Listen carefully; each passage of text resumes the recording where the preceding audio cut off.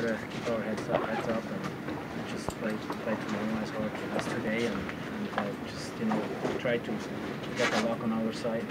What do you change for tomorrow's game? Well, I don't think a whole lot. I think we did a lot of good things, but we got to try even harder and put bucks on net and get bodies there, deflections, and we need a goal off a skate or off a shin pad or whatever it takes. But we need shots, a lot of shots, and traffic in front of their goal, because I think tomorrow's going to play Marty, and we know who he is and how he plays. So it's going to be a big thing that we execute.